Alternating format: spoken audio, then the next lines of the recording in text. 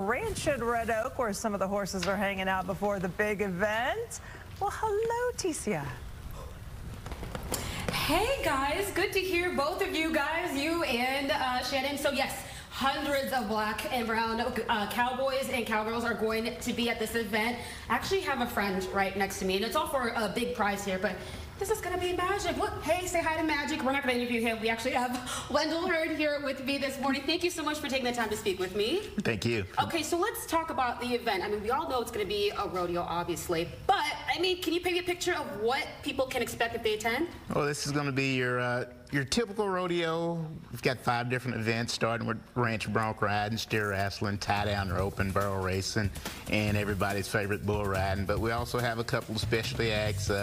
The Mexican side saddle, La Scaramuza. I also have the Circle L5, and we also have a Pony Express relay race. It's basically like a track meet on horseback is what it is. I used to run track, so I was just going to say this sounds like a track meet. And we love ponies. Oh my gosh, that's so exciting. So obviously this gives people the opportunity to learn more about the forgotten stories about black and brown cowgirls and cowboys. So tell me about the significance too. Yeah, this rodeo's been going on for 34 years. This brings into light the story that the history books left out. At least one in every 4 cowboys in the West were black. You didn't see that in the history books. We've been there from the beginning. Our job here is to keep letting you know we're still out there today competing. I love that. And let's talk about your father, obviously a legend. Who doesn't know him? Cleo Hearn, obviously. And so, I mean, his impact is amazing. Can you talk to me more about that, how much of an impact to, you know, his role is in the community, but also just as a family? He's been a leader in the home and outside of it. You know, he had no rodeo background. His idol was a black cowboy named Marvell Rogers. Once he saw Marvell, he wanted to be a cowboy. He's the first African-American cowboy to win a professional rodeo in Denver back in 1971. He took an all-black rodeo to New York City back in 1970.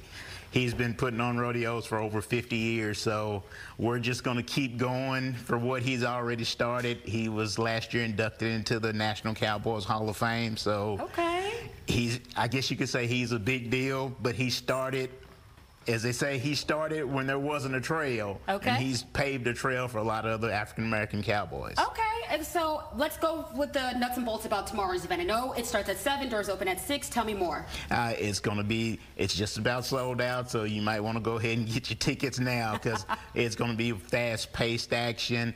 Like I said, this is going to see some of the best cowboys and cowgirls in the Southwest.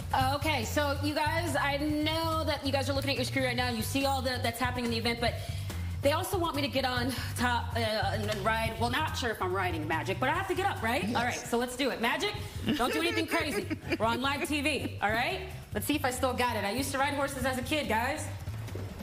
Get on up there, girl. Whoa. There we go. Magic's ready to go. Magic's a good boy. We're not going to take off. Slow down. We've got Princess there. We've got Z there. So much going on. We're going to take off. We're going to go, buddy. We're going to go a little bit. Who knows? All right.